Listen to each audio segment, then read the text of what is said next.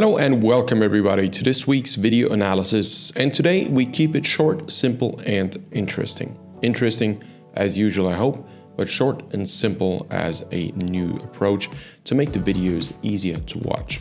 Alright, Collin Hay sent me his footage and he said it was new to the single. Do you realize something? It's snow, it's cold, the water can't be much above freezing temperature. Brave young man. 20 years old, from the US, as I suppose. I might be mistaken though. And Collin says he usually does sweep rowing new to single sculling. He says there are probably a lot of issues, and no, I don't think so. I think, Collin, you scull pretty well, remarkably well, for somebody who hasn't taken up sculling too long ago.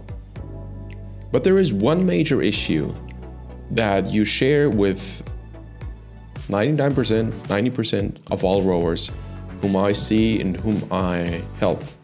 And this issue is the only issue I would like to address today and talk to you, ladies and gents, watching this video, because it's very likely that you're going to make a very similar mistake, and I'm going to show you what the effect is and how to change it.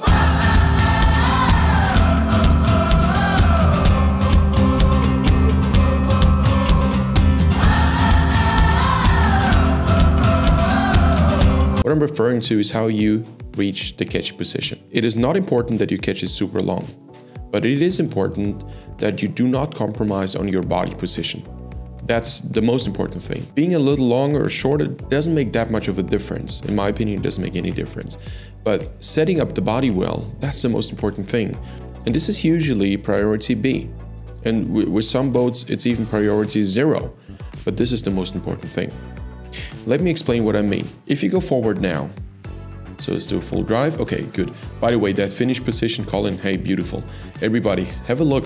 The shoulders are not all the way in the back. The elbows and hands at about the same height. Is just feather the blades. I mean, you can't get any better. I love that position. Nice tension between the chest bone and the foot stretchers. It's just the way everything's set up. Beautiful. I really like that. Back to the topic though. And as you go forward, there's one main objective and various ways to reach it. And the main objective is that at the catch, you want to be in a position where you can always let go of your oar handles.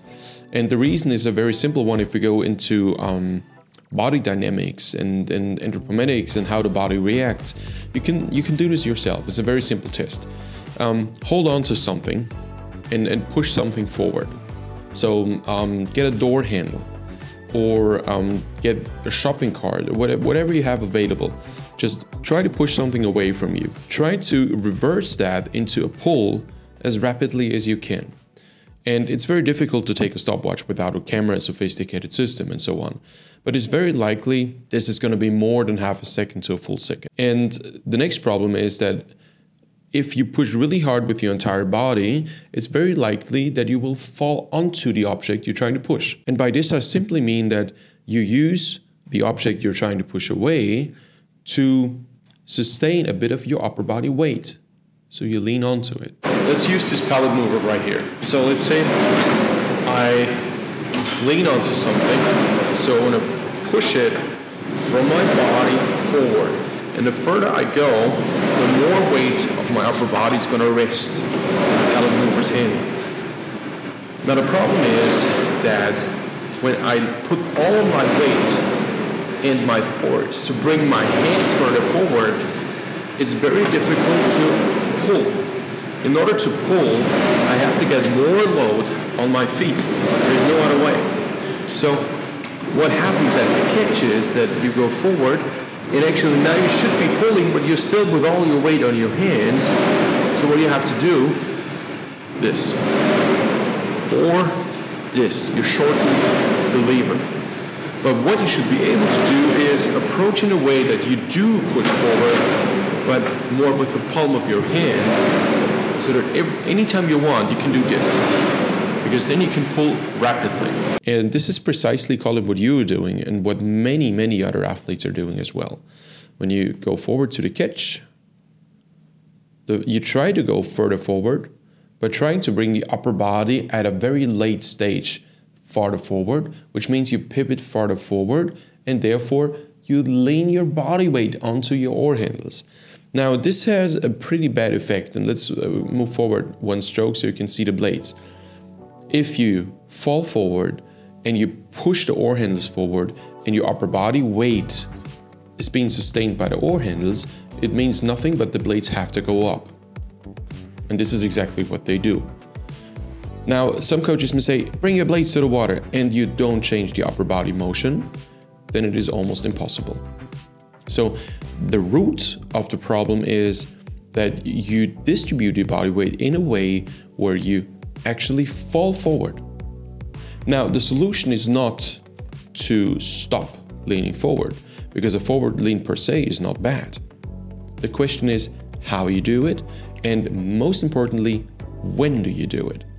Now, the when is an often discussed issue. Should I emphasize more the problems and what the results are?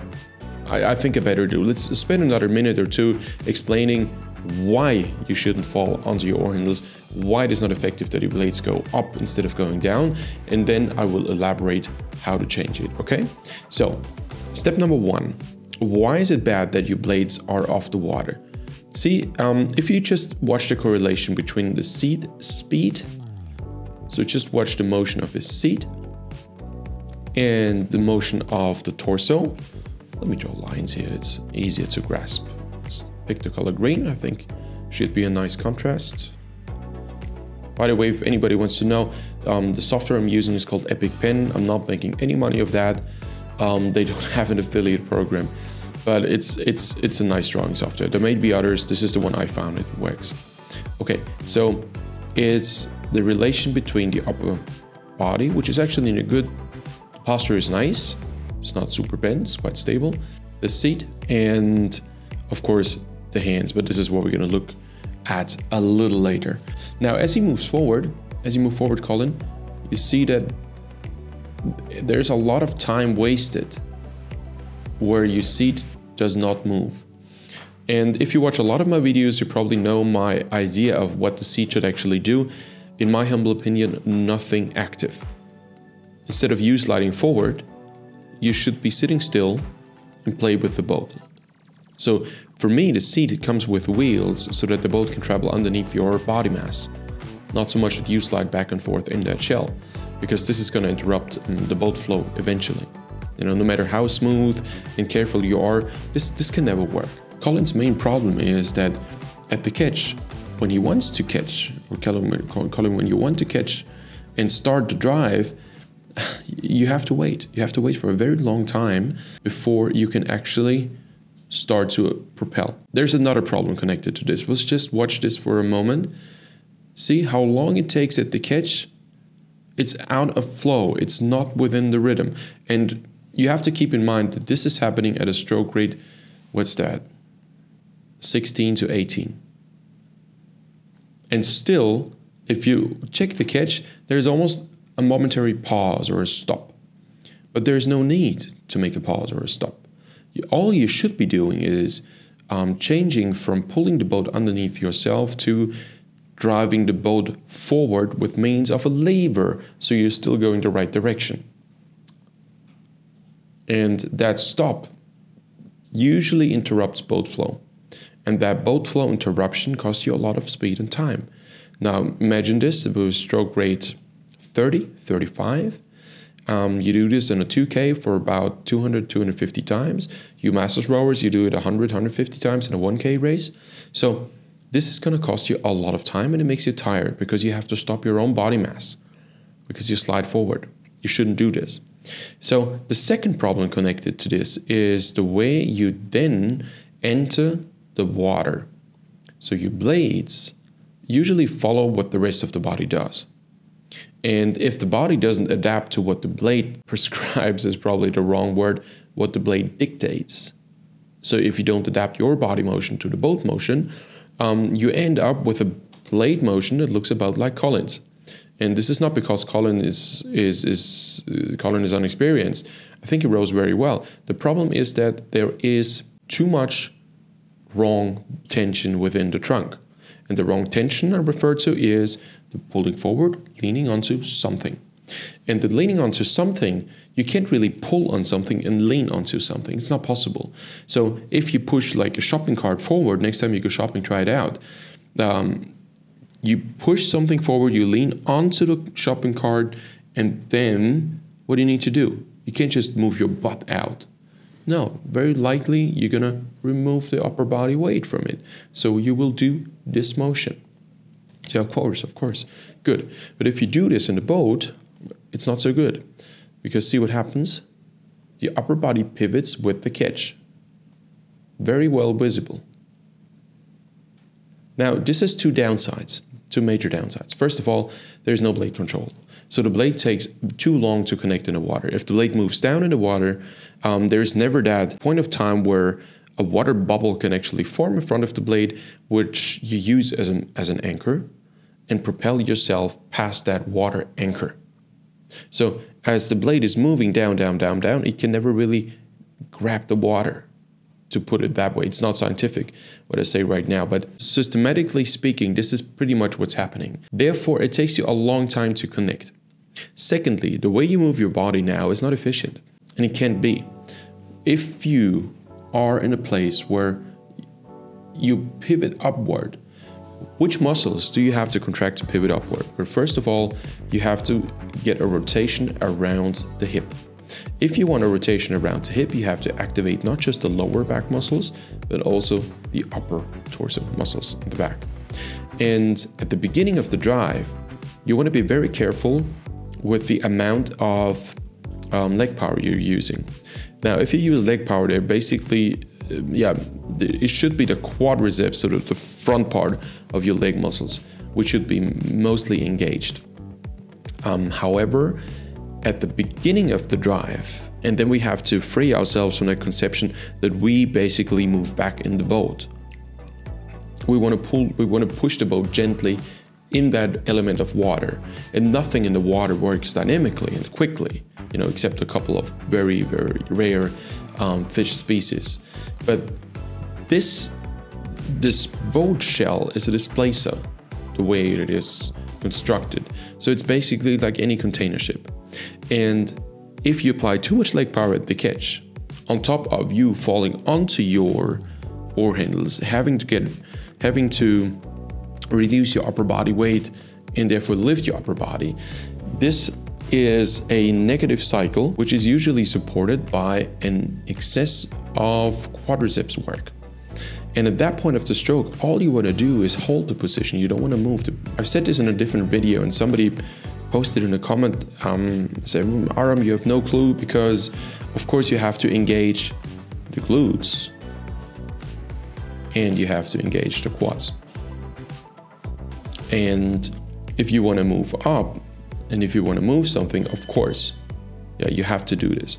But if you want to be static and gently move your legs away without your upper body, you should be very, very, very careful which muscles you're activating. Now, the problem here is that, Collin, you are activating too much of the legs, overall speaking. The problem is that your upper body moves up too quickly because you are in that reducing weight from the hands motion. And as your blades are in that down cycle motion, it is very difficult to stabilize the blades throughout the entire drive.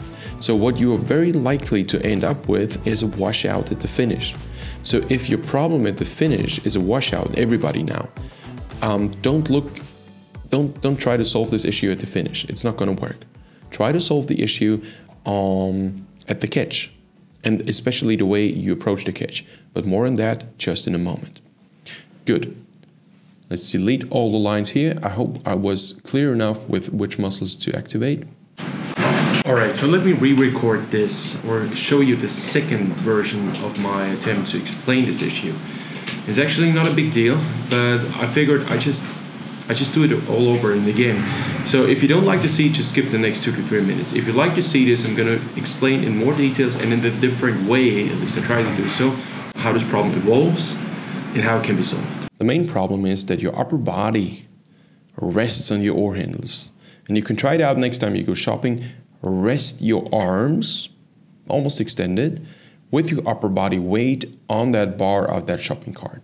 Try to push forward, try to support your upper body weight with that shopping cart just to an extent. Then there's only one thing you can possibly do in order to be able to pull it. You have to reduce upper body weight very quickly. Now, the most obvious way is to lift up the upper body.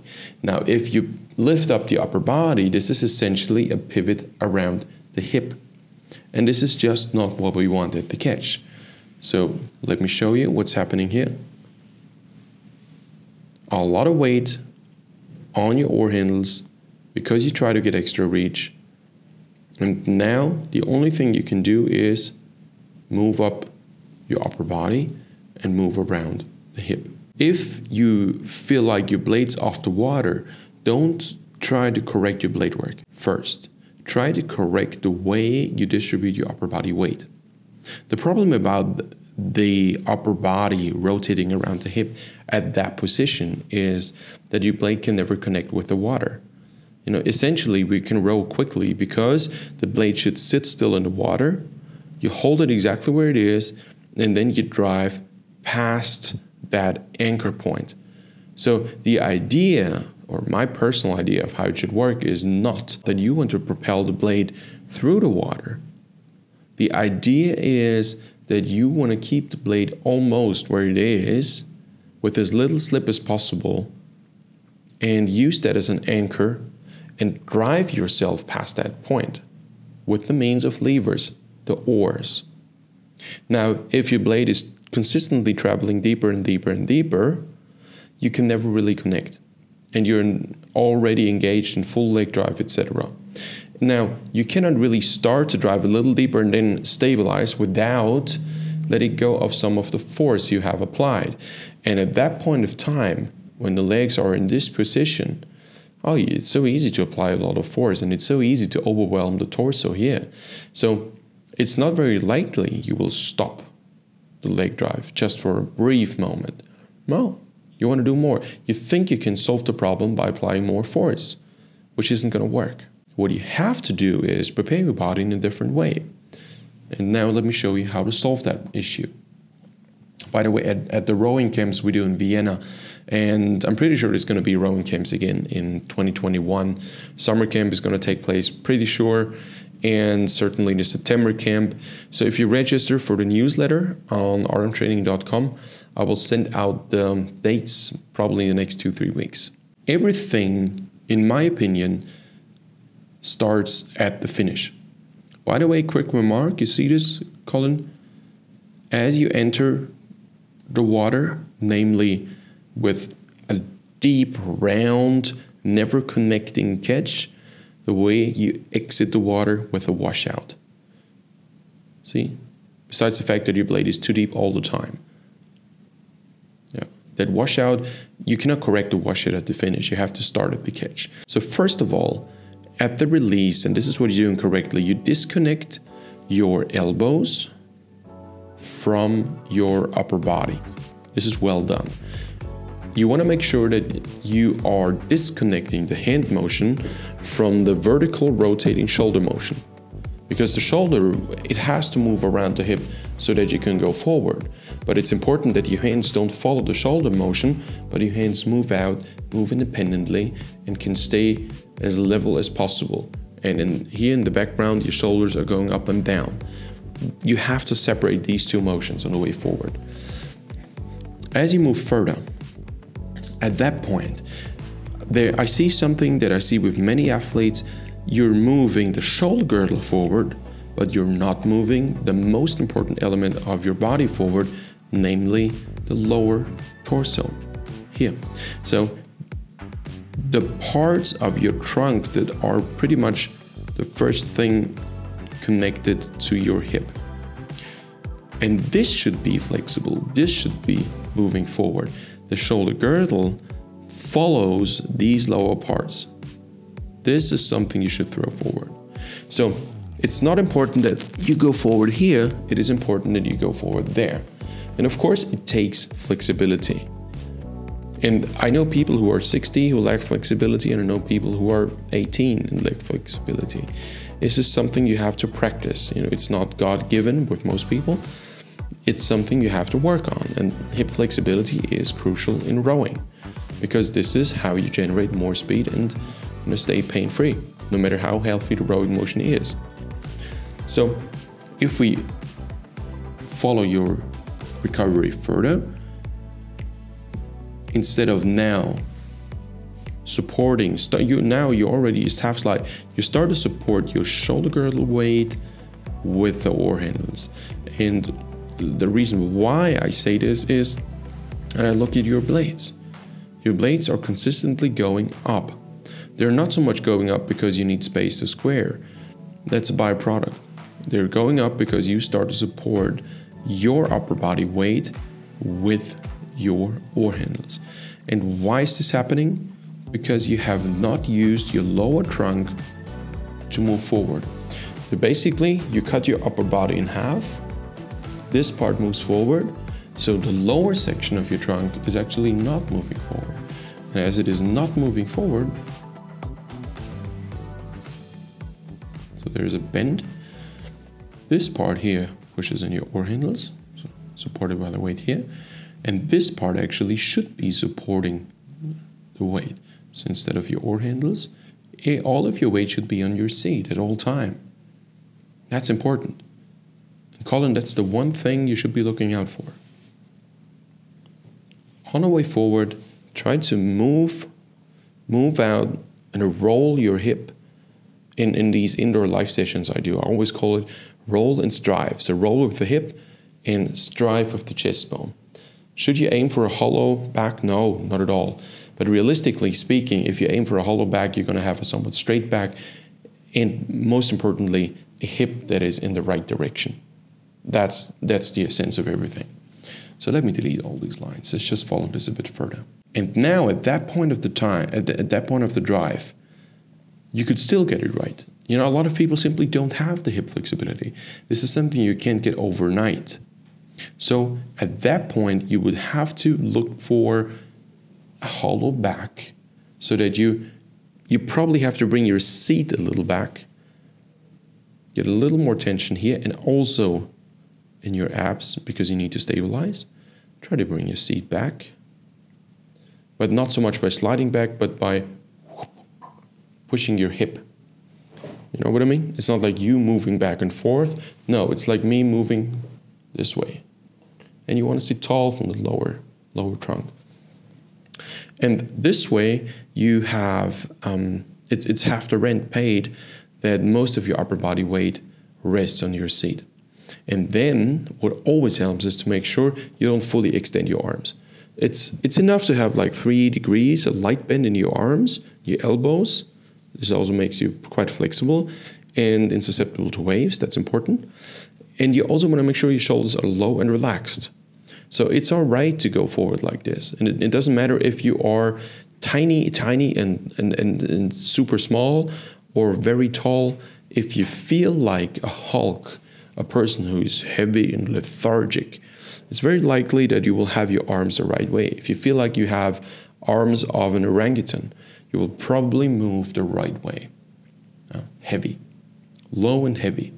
And if you're low and heavy with your shoulders, you can't really support that with the oar handles. You will more naturally be inclined to do this with your seat. And then at the catch, you should always be able to let go of the oar handles anytime. Of course, it will be unstable, you will fall in the water, so you don't want to practice this in cold conditions like this. But I've made a couple of videos with Alex where we showed you the basic drills. And one of the basic single scull drills, or any rowing drill really, is to be at the catch and just put your fingers gently away and get a hold of your oar handles again. You can't do this if all your weight is supported here. Okay?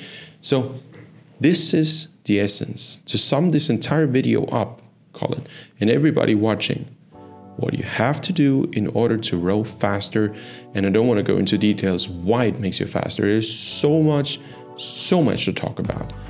But just to sum it up here, you have to get rid of most of your upper body weight that affects your oar handles.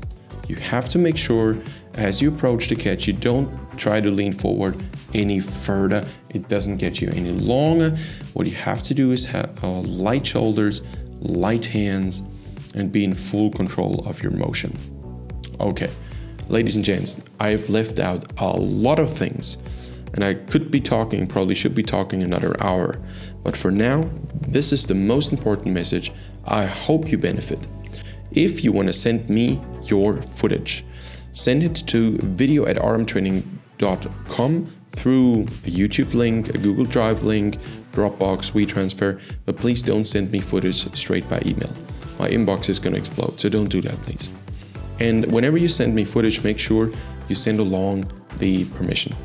So I don't want to ask back and forth, hey, can I get permission for that video? If you want to have a free YouTube video analysis, send me your footage, say, Aram, you have permission to use it on YouTube, everybody else in the video too. If you are under the age of 18, please get permission from your parents. That's important because once I put something online, I don't remove it anymore. I had a couple of cases where I had some youngsters sending me footage and then I had to take it off because their coaches, their parents were not fond of that. So I'm not going to do this anymore. Another thing, I'm going to do a couple videos on training planning. So if you want to send me your questions about training planning specific topics, things you would like to get answered, please send me your questions either to video@rmtraining.com, send me your questions by Instagram, or just put them in the comment section below. All right, everybody, I'm looking forward to meet you in the next indoor live session on Saturday. If you haven't already joined the club, go to rmtraining.com, live indoor sessions.